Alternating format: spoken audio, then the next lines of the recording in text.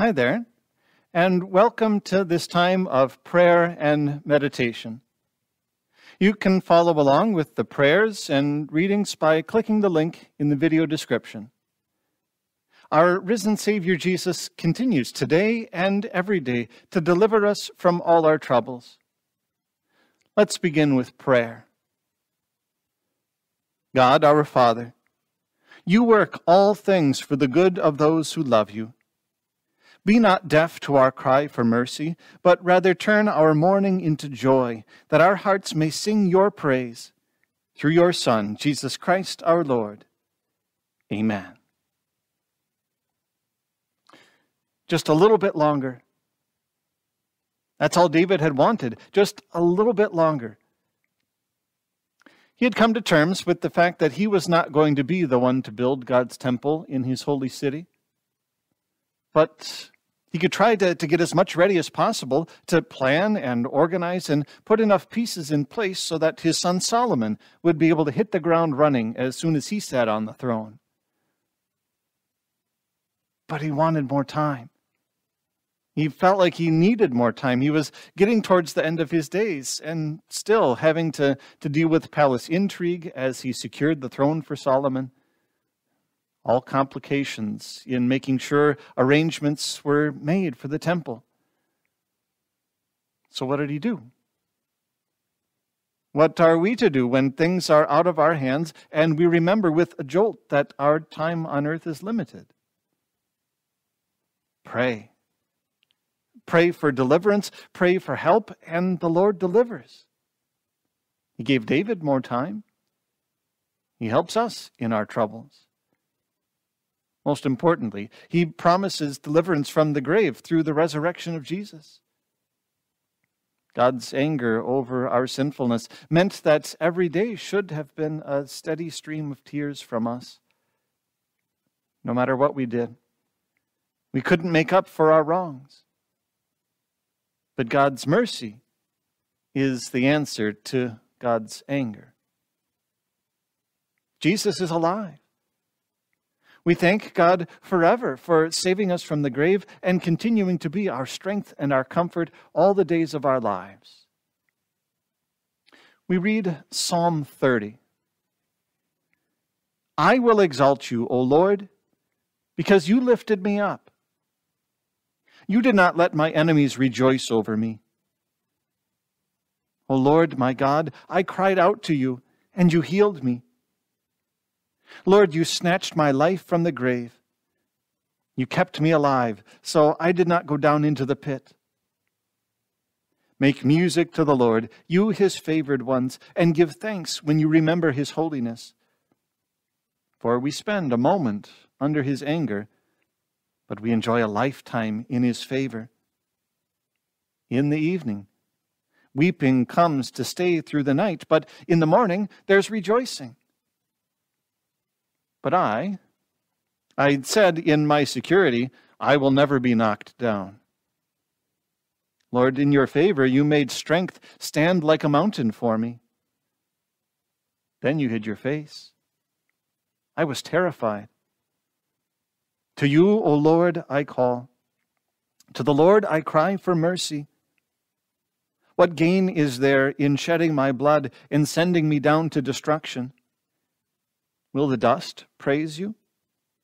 Will it proclaim your truth? Lord, hear and be merciful to me. Lord, be a helper for me. You turned my mourning into dancing. You removed my sackcloth and clothed me with joy, so that my whole being may make music to you and not be silent. O Lord, my God, I thank you forever. This is the word of our God.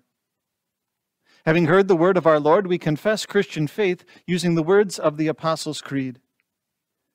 I believe in God, the Father Almighty, maker of heaven and earth. I believe in Jesus Christ, his only Son, our Lord, who was conceived by the Holy Spirit, born of the Virgin Mary, suffered under Pontius Pilate, was crucified, died, and was buried. He descended into hell. The third day he rose again from the dead. He ascended into heaven and is seated at the right hand of God the Father Almighty. From there he will come to judge the living and the dead. I believe in the Holy Spirit, the holy Christian Church, the communion of saints, the forgiveness of sins, the resurrection of the body, and the life everlasting. Amen. We sing the hymn, "My Faith Looks Up to Thee."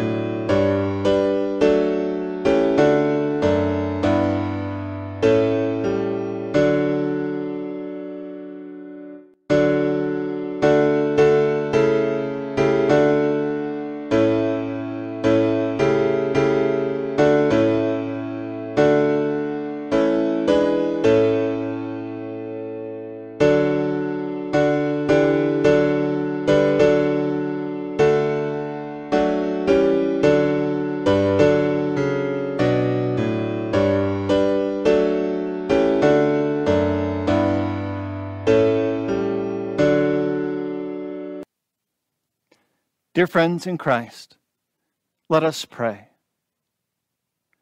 Lord God, all holy desires, all good counsels, and all just works come from you. Give to us, your servants, that peace which the world cannot give, that our hearts may be set to obey your commandments. Defend us from all that we fear, that we may live in peace and quietness. Through the merits of Jesus Christ, our Savior, who lives and reigns with you and the Holy Spirit, and who taught us to pray. Our Father, who art in heaven, hallowed be thy name. Thy kingdom come, thy will be done on earth as it is in heaven. Give us this day our daily bread, and forgive us our trespasses as we forgive those who trespass against us.